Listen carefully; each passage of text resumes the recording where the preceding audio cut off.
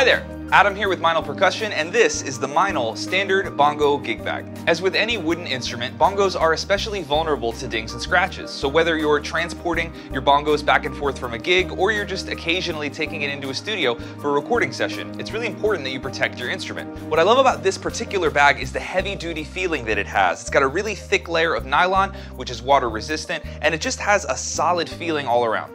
So aside from the tough nylon exterior, the stitching on this bag is reinforced on the handles and on the edges, again adding to that really high quality, durable feel.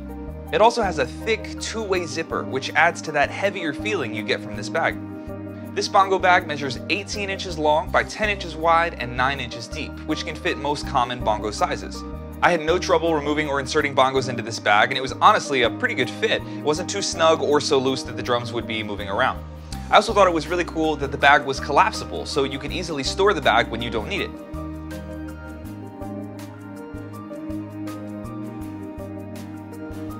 You can also Velcro the bag's handles together, which is nice so you're not fumbling for the handles in, let's say, a dark studio or in the back of a venue.